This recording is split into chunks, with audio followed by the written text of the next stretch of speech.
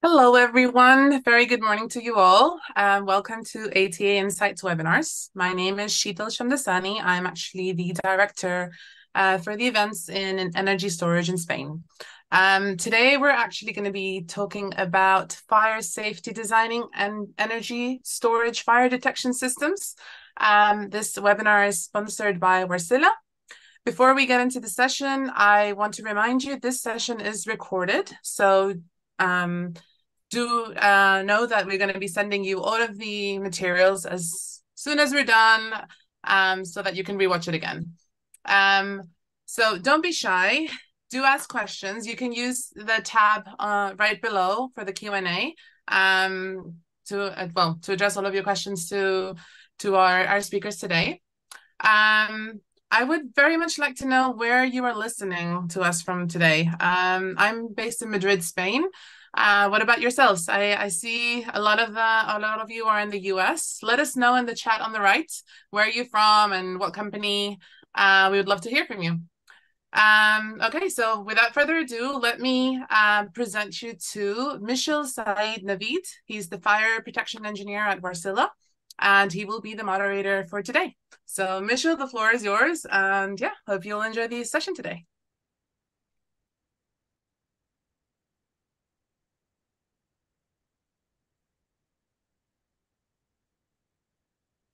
Can you hear me?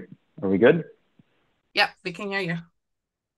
Absolutely. Thank you so much for the introduction. My name is Mishaal SyedNaveed. I am Wärtsila's fire protection engineer. With me, we have a great round of panelists for you all to. One second. Can you see my screen? Yep, we're good. Awesome. Hello and welcome. Thank you so much for tuning in to this webinar. Today, we'll be discussing topics on battery energy storage systems, fire detection, and features for safe global projects around the world with industry experts. My name is Mishaal SyedNaveed. I am your host. I am Wärtsila's fire protection engineer. I hold a Bachelor of Fire Protection Engineering from the University of Maryland, College Park, and then I did my master's from Northeastern University in Energy Systems Engineering. Within Wärtsila, I am leading product compliance projects related to energy storage, fire testing, and other R&D efforts. I personally come from a utility industry background. I was an FPE for a major utility in the Northeast. And aside from that, I'm also a subject matter expertise leading fire protection design and code compliance reviews for several energy storage projects. With me, I have my colleague, Christopher Groves. Turn it over to him for him to introduce himself.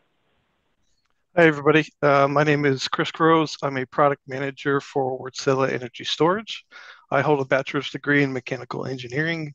In my previous role, I led hardware engineering projects for ESS fire and safety compliance testing and R&D. I am also the spokesperson on NFPA's ESRC, which is a group for energy storage research. So we're supporting industry relevant fire protection issues and research needs. I also have experience for both government and automotive sectors. Thank you, Chris. And our final panelist, Mr. Paul Hayes from Hiller. Go ahead, Paul. Good morning, good afternoon. Thank you, Wärtsila, for involving me in this great topic. I see a lot of names that I've had the honor of working with over the years. So hopefully we'll give you guys some new information. As if we've talked before, you know, I spend an awful lot of time talking about battery safety. I am an NFPA principal member, and I lead a number of the task groups, including the alarm and detection for new codes and updates within 855. So I've spent an awful lot of time working with HJs, designers, manufacturers, to hopefully implement best practices and look at the critical safety systems within lithium ion. Again, thank you and welcome everybody. Paul, talk to us about Hiller. Who is Hiller? So I'm trying to not go down the sales path here, but Hiller is a company of about $500 million. We have offices across the U.S. We have a lot of remote locations and areas that we can work on for battery storage. We spend a lot of time across the whole U.S. with a lot of well-seasoned and educated individuals, project managers, and we will continue to grow our footprint and look forward to working with you guys on the call. So please ask questions and look forward to the discussion. Thank you, Paul. Thank you, Chris.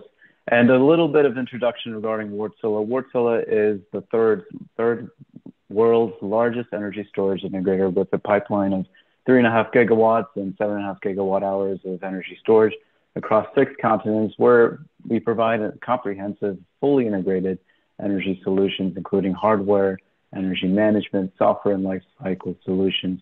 With a very fundamental commitment to safety, Wärtsila is proud to have a 100% safety record for our Gridfall quantum energy storage system. With that, I think we can start the topic. So, Paul, Chris, tell me, what is battery fire safety and why does it matter? Let's start with you, Paul. So flipping it on me there. So battery safety. A lot of what we deal with in the world, unfortunately, is a little bit of politics at the moment, that there is this little bit of fear of lithium-ion batteries. We've seen the videos in the world. So what we need to do as an industry, and what I think we're looking at, is how do we convince the public, and where are we taking these safety steps within the code, best practices, so that the understanding is that the risk, especially for what we do, large-scale batteries, is minimal, but we do see the approach. We want to keep our first responders safe. We want to keep our people safe. A couple of things that I push very hard is, 1, I don't want to be in the news, and 2, I don't want anybody hurt.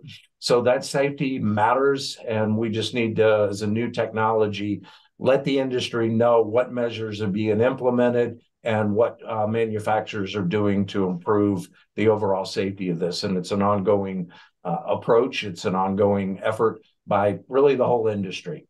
So that's what I look at for battery safety. Yeah, absolutely. And Chris, what are your thoughts? Yeah, I think, as a manufacturer, Wärtsila has a fundamental need to ensure that our product meets all of the applicable codes related to safety of our systems. As a global integrator, we not only need to focus on just the US, we have to look at all of the relevant codes for the localized systems. So, for example, these fire detection systems, while US may follow NFPA codes, the UK follows EN 54. There's specific codes in Australia, and every country is a little bit different on what codes they adopt. Yeah, definitely. And I think let's dive a little deeper at a system level. What are the differences between addressable and conventional systems? Yeah, so I'd like you. Thank you. So a conventional fire alarm system is configured using analog zones, so having like detectors wired in series. That fire alarm system is not able to pinpoint the activating fire alarm device.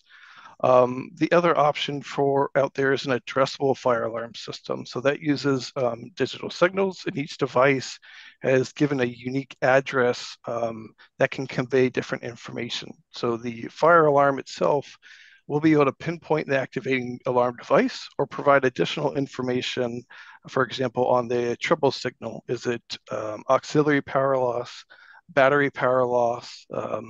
Is it a short circuit, etc.? And Paul, from your experience, I know you work with many distributors in the fire alarm space. What are the pros and cons? Why would a client pick one of the systems versus the other? So back to that initial question on what is fire safety.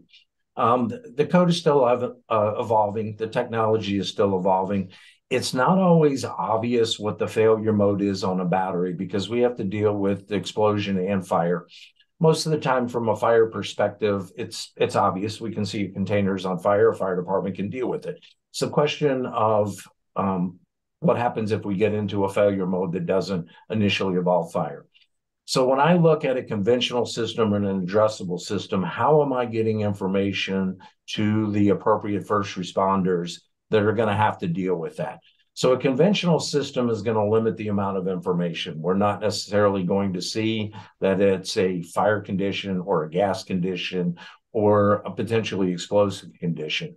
When we get into the addressable system, we can pinpoint, okay, we've got a gas detector in unit 15 on row 20 that is in a state of alarm. So that information can be pushed to the first responder.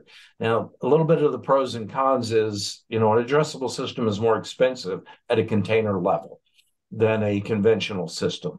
But when you start looking at where the codes are going, aggregating a signal from an addressable network is a lot cheaper to the tune of, a tenth of the cost of trying to aggregate systems across the site.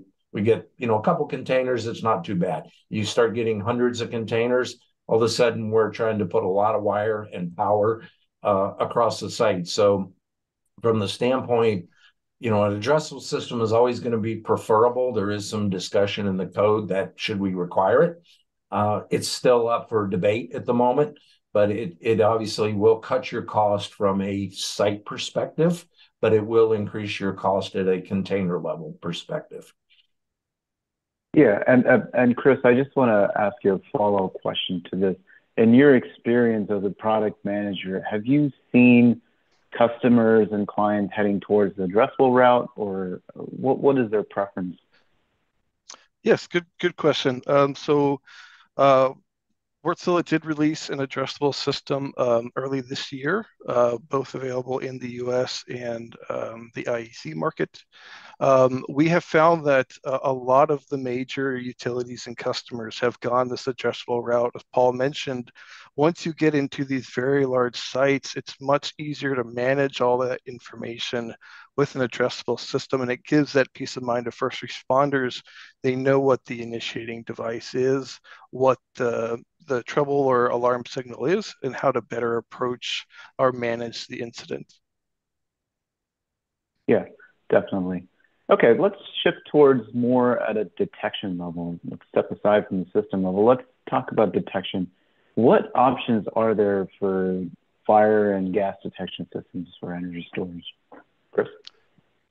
Yeah, so at a container level, you obviously have smoke detectors. You can have a combination smoke heat detector, smoke heat CO. There's also gas detectors inside units, and even down to the module level, we've seen gas detection. At a site level, you can look at a radiant or thermal imaging detector overlooking a large number of units. Definitely. And Paul, I'm going to piggyback this again and again with your experiences in the industry. There's a lot of options for detection. What recommendation do you give to your clients when looking at battery energy storage systems?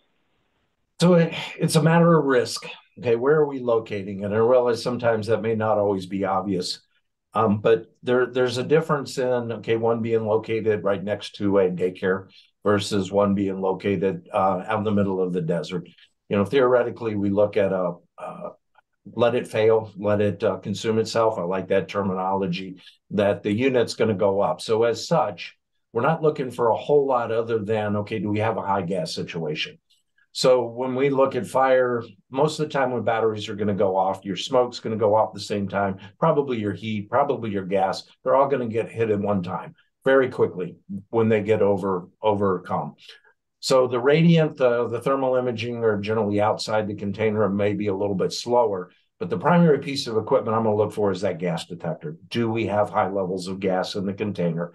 Can we communicate that to the first responder? So we said it may not always be obvious. It creates that white smoke from a battery failure that either hasn't ignited or deflagration.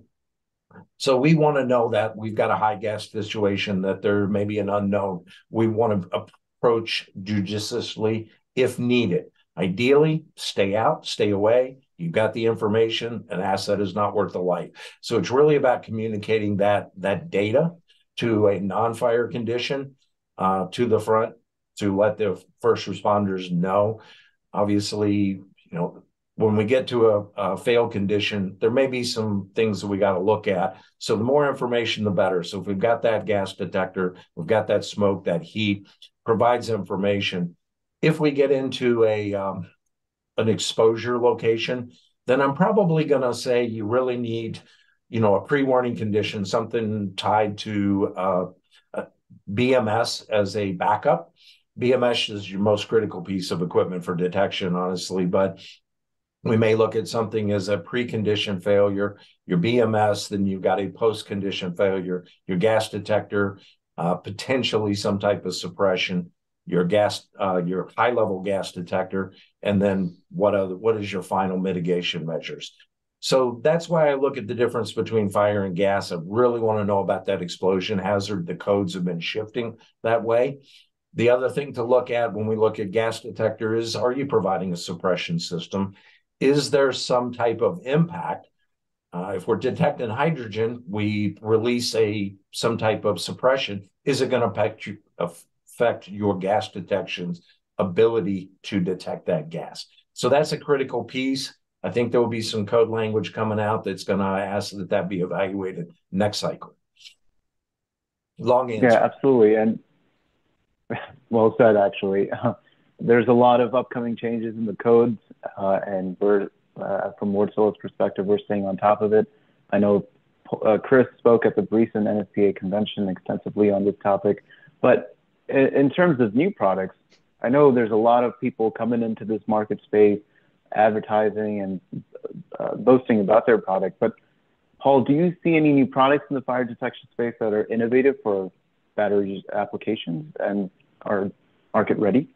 I do. I think people are starting to recognize that this is a pretty significant market and there's a lot of opportunities. I've seen a lot of the manufacturers start to put products in the marketplace. And I don't have any one particular, and I don't want to sell a particular product, but we're seeing that pre-failure condition detection. We're seeing some additional alerting systems. We're seeing some quick detection. We're looking at options that different types of detection may be used for NFPA 69 systems, not just fundamentally a gas detector, may not respond as fast. So there are some systems that are being put into place for releasing of the gas, trying to exhaust it through NFPA 69. I see like 4 or 5 manufacturers right now in the marketplace that are putting product in. From my perspective, right now, I haven't seen the large-scale testing in all of them. So I think there's going to be a little bit of an evolution over the next 6 to 12 months to see what really is working. Hopefully, it's not going to be in a failed condition in the real world, that we get some data in the labs that people are doing large-scale burn tests. And in doing such, we can see how these particular systems respond and work through it. But I think we're going to see a lot of changes in the marketplace, and hopefully some better products that'll help drive safety overall. Yeah, and in terms of large-scale testing, I know Wärtsila from our side, we've done several this year and counting for next year. Chris, what about you? Do you know of any products in the fire detection space that are innovative for our products? Yeah, I would say that a lot of these fire alarm vendors have a Modbus gateway. So what that system does is it takes the data from the panel. It can be connected to, say, an EMS system for remote viewing. A lot of these sites are remote unmanned sites. So it allows the operator visualization of what alarms are getting. You can get faster and more accurate communication either through Ethernet or 5G communication. It can send SMS alerts to site personnel or operators. As I mentioned, you can see real-time status of the panel. It also allows remote troubleshooting or programming of the panel by the fire alarm vendor. You can have faster commissioning because you can access the panel through an app while walking the site. So instead of multiple people commissioning, you can have a single person. It also allows for digital inspection reports to be stored on the cloud, so easily accessible from an AHJ or an insurer. Thank you. Yeah, exactly. So now let's shift towards a response discussion. So when it comes to response, everyone knows across the globe that NFPA 855 is the go-to code and standard regarding energy storage. And for those of you who do not know, NFPA 855 is a standard for the installation of stationary energy storage. It provides a bit of insight into mitigating risks, helping to ensure all installations are performed appropriately, taking into account vital life safety considerations. And the standard also offers a comprehensive criteria for fire protection of energy storage systems, and it just keeps getting better in the next revision after revision. I know Paul and Chris have been a part of that technical committee, and it is interesting to be a part of, that's to say the least. But the standard overall is the baseline of where many of us, like Wärtsila integrators, start with to approach AHJ's authority having jurisdictions and future customers. But in NFPA 855, there is a reference to a fire command center. Can you explain to us what that is, Chris? Yeah, so a fire command center is a kind of single dedicated location where the entirety of the site information can be displayed or provided to the fire service. So the location should be at the site where the firefighters can safely observe through the duration of the event. So you may see these cabinets or enclosures located outside or just near the gate or entrance of the site. Ideally, inside of that system, you would not only have, say, a network denunciator to the fire alarm panel, you could have your emergency response plans, you can have your SDS sheets, or a number of other items. And all those documents you mentioned, emergency response plans, site design guides, these also stem from NFPA 865, and which is widely asked nowadays as energy storage projects take into the market. But is the fire command center the same thing as a first responder station? Paul, what do you think? Yes. So I'm sorry, did you say Paul or Chris? Well, both. Let's start with you. Go ahead, Chris. Okay. So that terminology has been used a number of times, this first responder station, but it's not preferred as the other emergency personnel, the fire department, so like police, EMS, which may not need access to this fire command center. So we'd like to see the industry shift from first responder station to fire command center. So good point, Chris. It tends to be a common knowledge in the industry, but there's not a defined first responder station. But we're trying to shift so that it actually references 72 and reflects what the industry has. But there is still a lot of use. So I think that term ended up in the annex as a crossover so that people can say, well, what is the difference between the two? But ultimately, I think this is probably one of the most important pieces of equipment we can provide is that aggregation. It does provide communication. It keeps the first responders out. Ideally, we don't want them entering sites or jeopardizing life and safety. So by pushing that to the front, it provides a pathway for keeping those guys with available information, but not necessarily allowing them to go in and engage.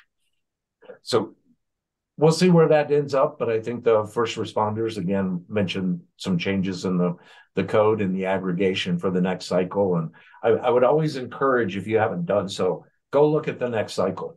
Go see what it says about detection out there, because ideally we're trying to address best practices. And that's always an interesting discussion, as you mentioned, Mishaal, being involved in that code committee is what really is the best practice, so that helps overall. But that's kind of my thoughts on the first responder.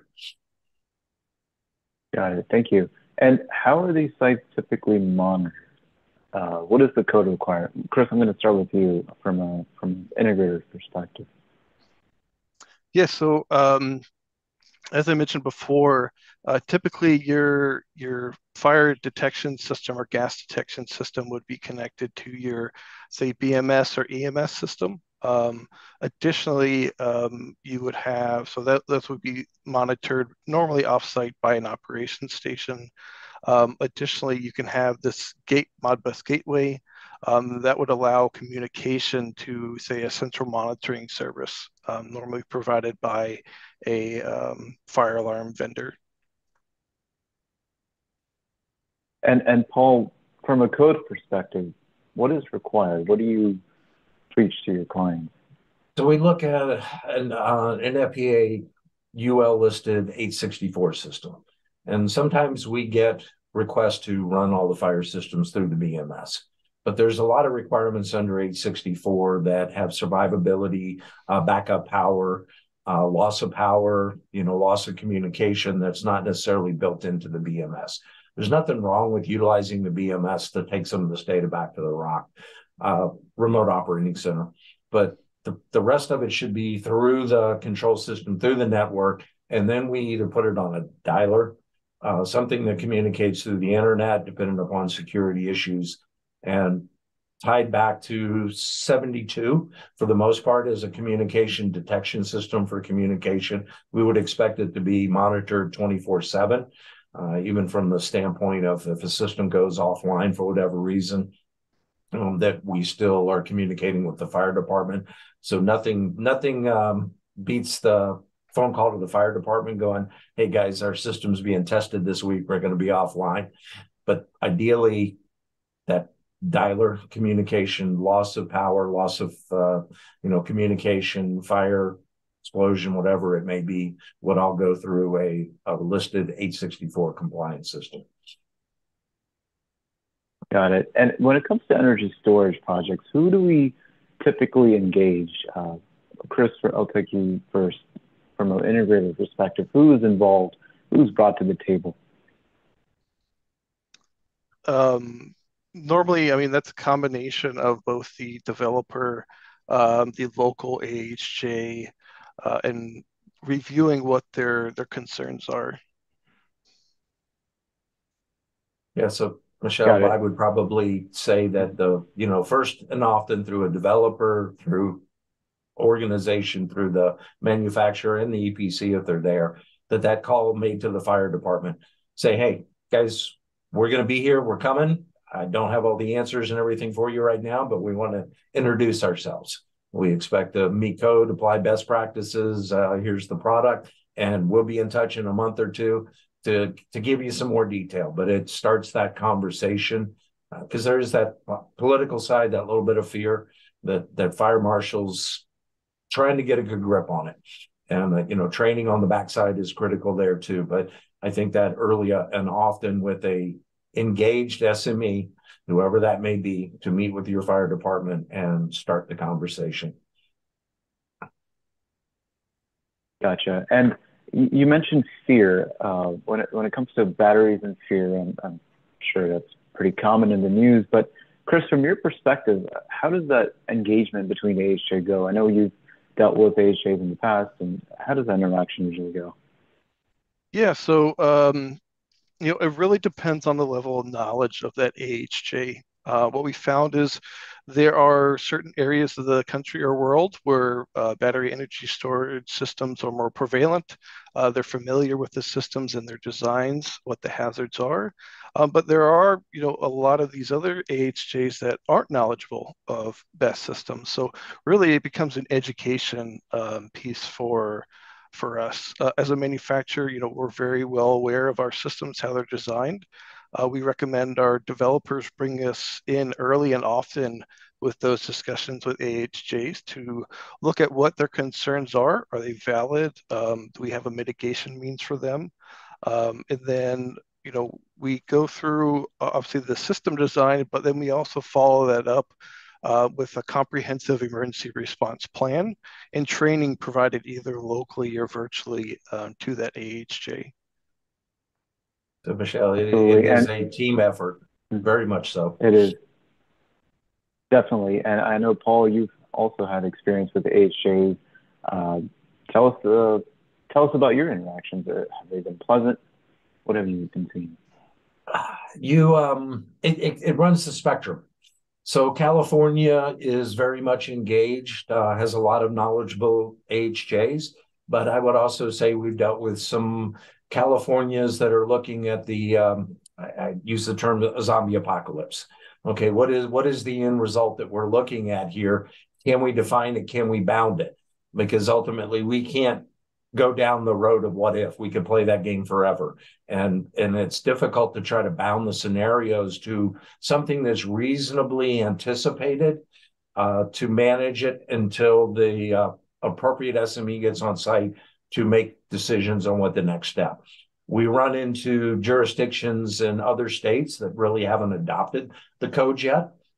And that's a big one that we can probably talk about, is how do we move forward in some of the states that are working on 2015, 2018 IFC that doesn't have much batteries information, and a lot of systems are going in that may or may not be compliant. It's hard to say, but I would still encourage in those jurisdictions to engage the fire marshal, let them know what's coming, do the training. Then fire marshal may say, no problem. You get into places like New York City, and they're gonna put you through the ringer to make sure everything, because we've got exposures, which is appropriate. So that there's a broad spectrum. I would also encourage, we talked about a little bit of 855, but the IFC and CFC and some of the other states, Arizona, are all moving towards adopting 855.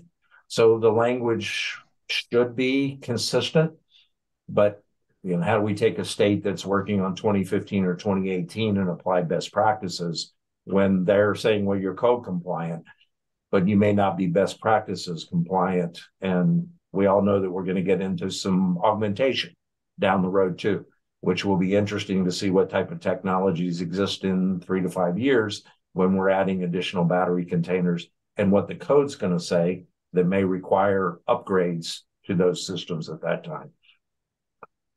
Yeah, and coming from a utility perspective, I know where I previously worked, we were the AHJ. We just kept everyone else in the loop. We had our own safety standards and stringent requirements we followed. But when it comes to the 855, what can we expect in the upcoming changes? Can you talk about that a little more? Yeah, absolutely. I kind of mentioned, if you get an opportunity, go under and look at next edition, and you can see all the recommendations. There's a number of them that were put in as committee inputs. We're not really sure what we want to do with it. We want industry input. So I would love to, have some input from the public. They're going to be published here.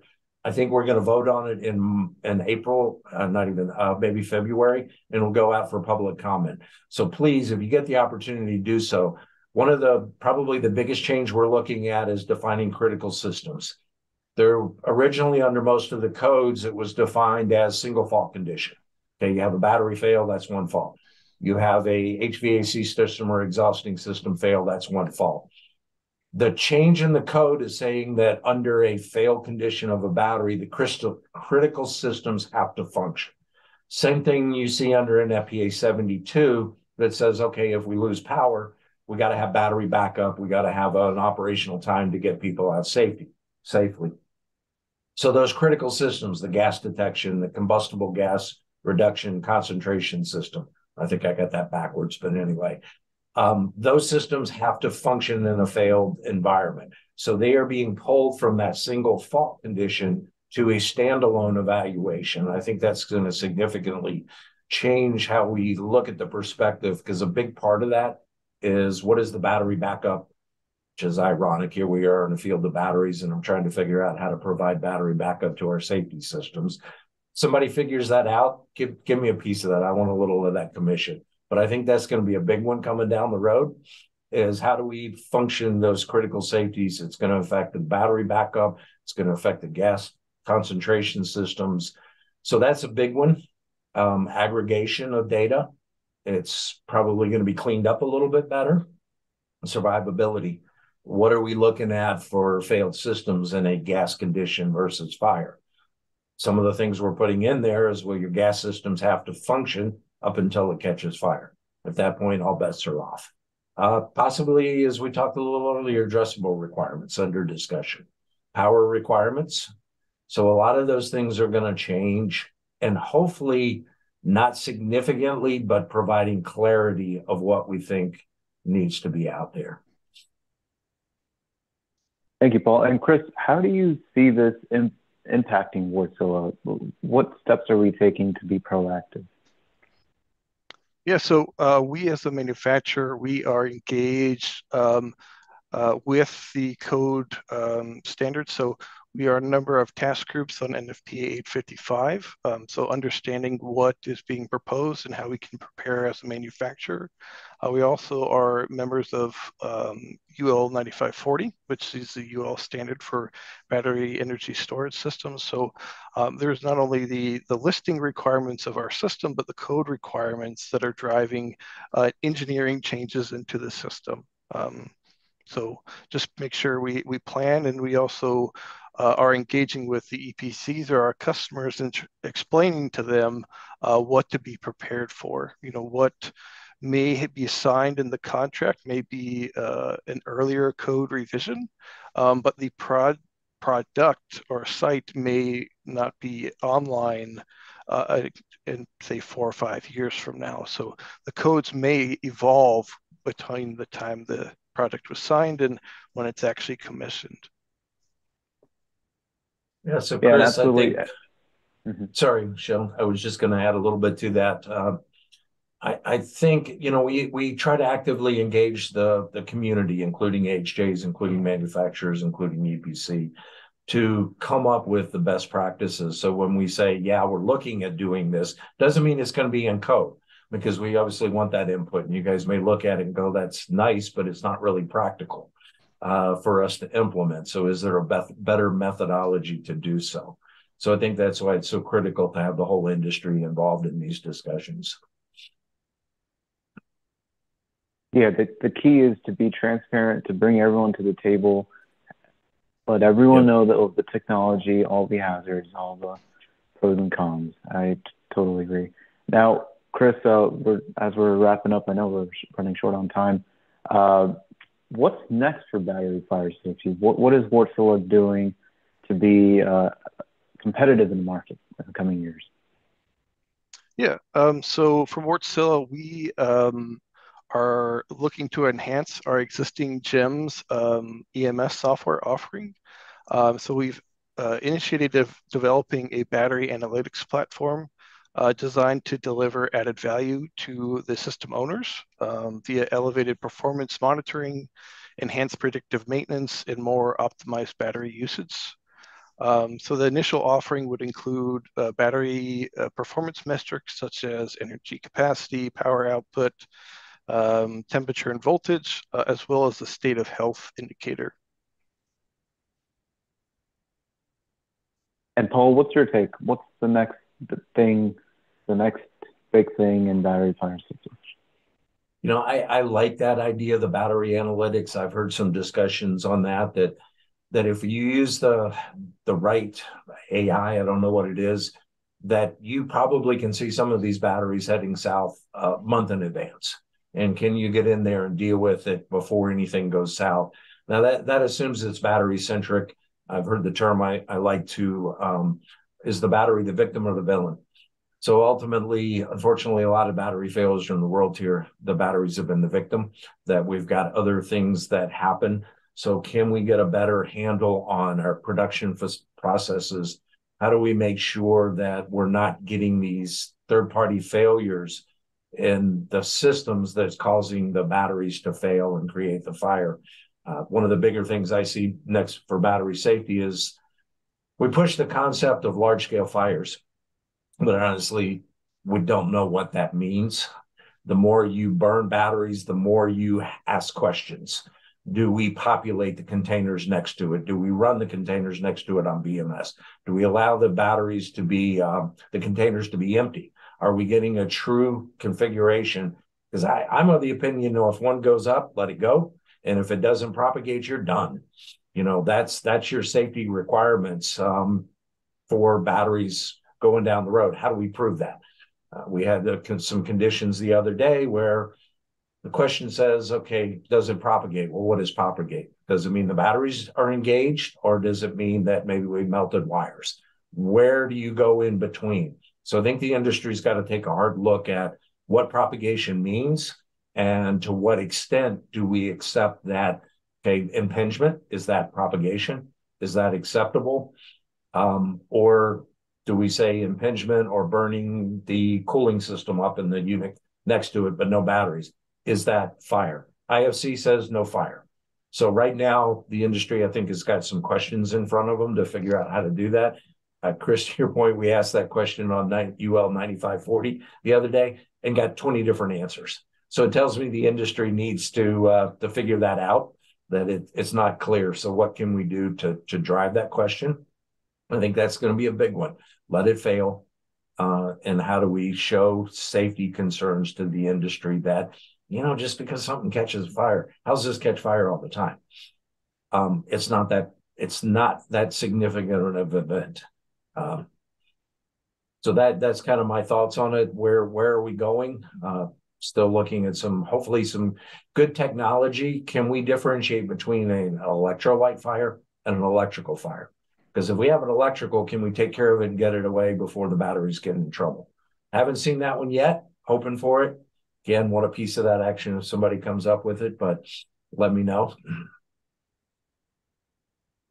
Yeah, definitely. And then you mentioned UL 9548. That is also going through a revision cycle, last I heard. So that delta between codes and technologies is slowly closing, and hopefully in the near future we'll see that gap close. Paul, I know this is a global market. Chris, as Wärtsila, we're in the global field. What are the thoughts on ownership of equipment from overseas? Chris, I'll ask you first. Yeah, so when you look at these systems from a fire detection standpoint, you can have, say, a fire panel that is sourced locally, say in Asia. It's delivered on site, and there's no system. So there's no fire alarm vendor that may have, say, training or experience with these fire panels. So it's always recommended to engage at the site level with a fire alarm vendor, what their recommendations are, and ensuring that the system can be maintained. So from Wärtsila, we took the steps to look at a global, let's say, product offering. So we have a system dedicated to, say, the Americas market. There's a separate system that's for Australia and another system for, say, UK and Europe. But it's always recommended to ensure that when systems are built or from a manufacturer, that equipment can also be serviced locally and maintained according to the relevant fire codes. Yeah, good point, Chris. And I've been struggling with that a little bit because I had a manufacturer that sold 5,000 panels into Asian market, and they all showed up in the U.S. and that manufacturer had no idea that those panels were coming back to the U.S. So the question is, okay, who owns them? Who's got warranty? What if they're not programmed right?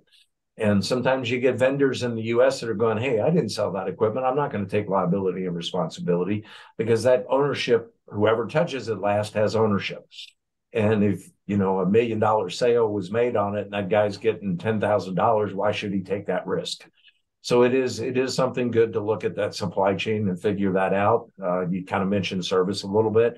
So that's something I think is coming in the code, is what is the inspection and testing after it's commissioned? Because these are big fire alarm systems. When you look at a place that's got 100 panels on it, that's a pretty significant inspection requirement. When you've got exhausting systems, that's pretty significant under NFPA 69. So I think that back end is going to be critical going down the road. How are we maintaining these systems to ensure that all of our safety systems are still functioning? Absolutely. And before we head into the Q&A session, Paul, final question for you. What do you see companies like Wärtsila needing to do further to drive that energy transition forward safely?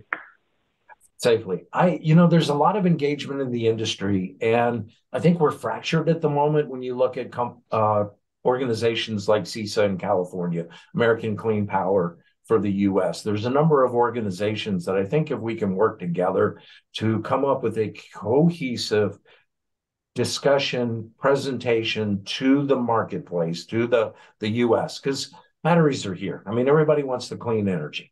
So they recognize that piece of it, but they're a little bit of that NIMBY, not in my backyard type approach. So how do we cohesively communicate to the marketplace that this information, instead of the website saying, okay, we're going to kill every dog within a 3-mile radius every time a battery fails, and that stuff is in the public domain. How do we get it out? How do we make a better argument, hearts and minds, versus a technical argument to the public that this is not the boogeyman that it gets made out to be when you go to a public hearing? So I think we all got that responsibility to help work through that difficulty in the marketplace.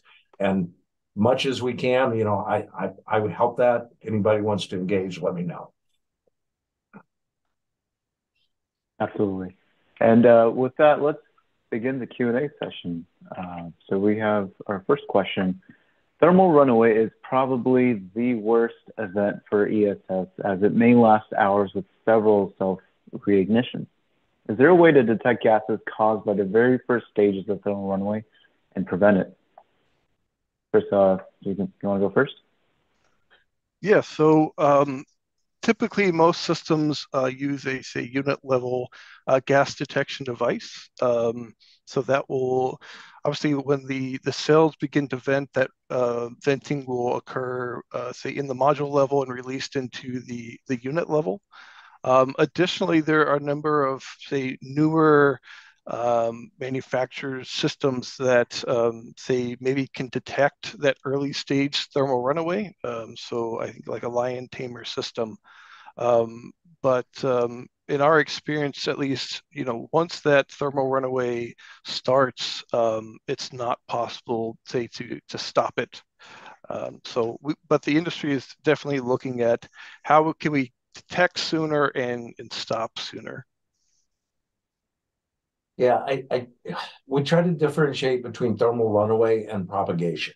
So thermal runaway internal to a cell, you can't stop it. It's going to proceed to failure through failure. But can we stop it from propagating to the next battery, the next module, the next container, whatever the mitigation strategy may be in there?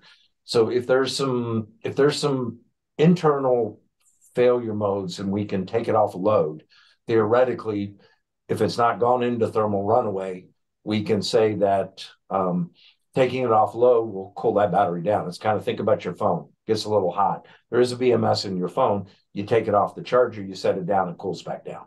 So that's the core concept between taking it off load and then early. Now, if the battery's been damaged for whatever reason, there's a voltage surge, there's a overheating condition, something that's damaged, it's going to propagate.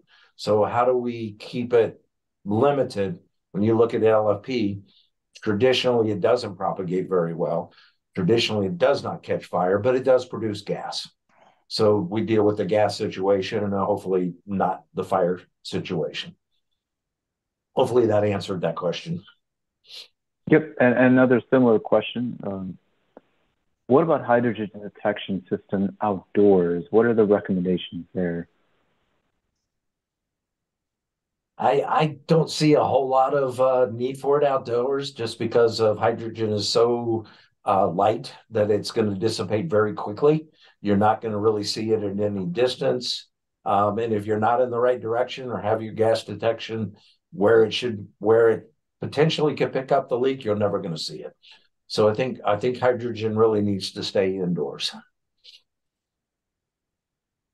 Okay, and Chris, from an integrative perspective, do we place hydrogen detectors outside? Not at this time. So we just have a in-unit gas detection. Okay. Let's shift more towards NSPA and UL 9540A. So we got some questions regarding that. First one, can NSPA 855 requirement be met with a technology that is not UL listed? Do R&D projects have any expectations?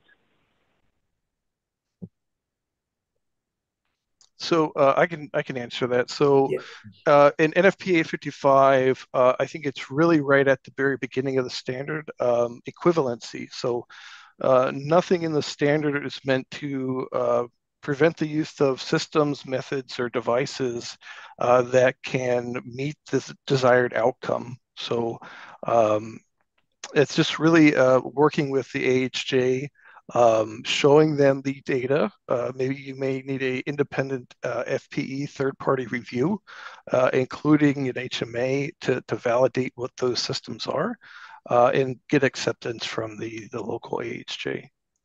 And I think that it's called equivalency within the code.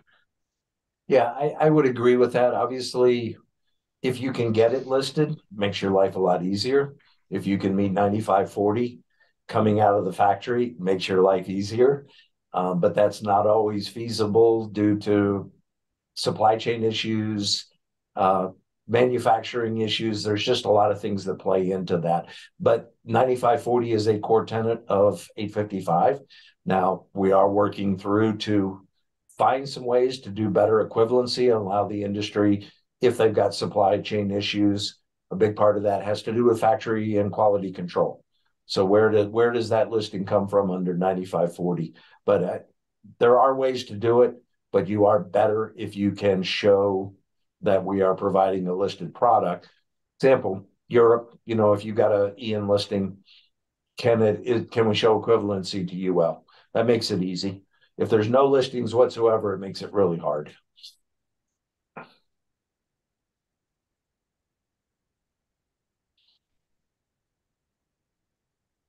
Michelle, we lost you. Sorry, I was on mute.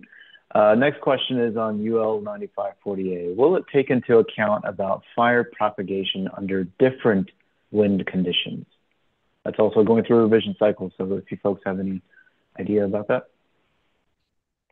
Yeah, at least from my experience working on the task group, we are not looking at, say, different wind conditions. I think the standard has a certain wind criteria. The idea there obviously is the test is repeatable, so you don't want to have, say, varying wind conditions between different manufacturing tests.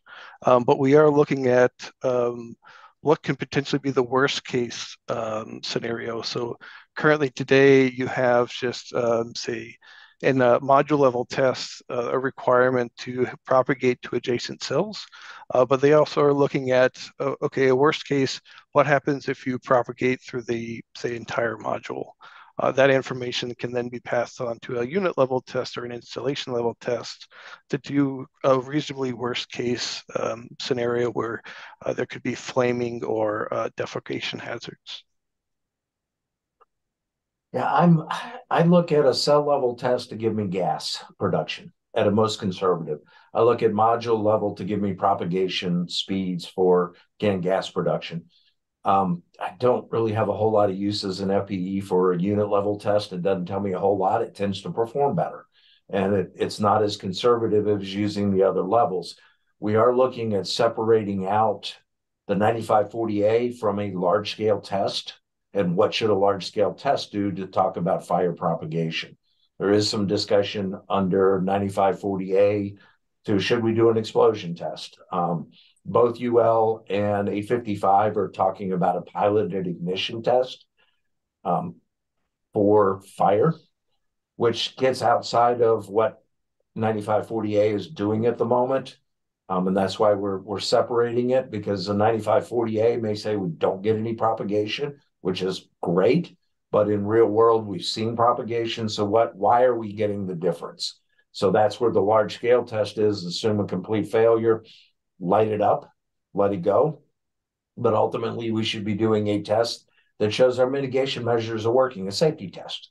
We've applied all this technology to it to keep it from propagating. Shouldn't we be testing that? So that adds money, it adds cost, it adds time. But fundamentally, don't we want to show the market that our safety systems function the way they're intended? Great, thank you.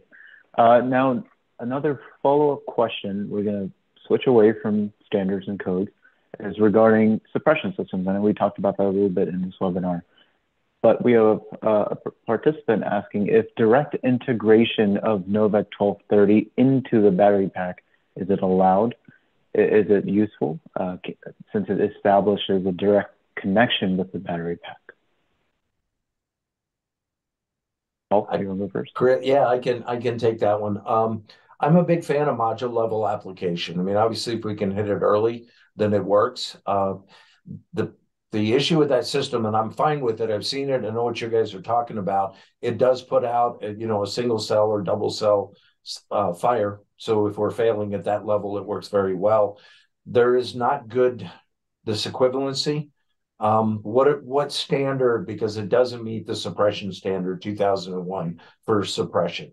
So what standard are you installing it to? And the code doesn't have a good handle on that. Are we using UL listed 864 fire components to trip it? Are we using pressure vessel ASME standards because we do have pressure pipe?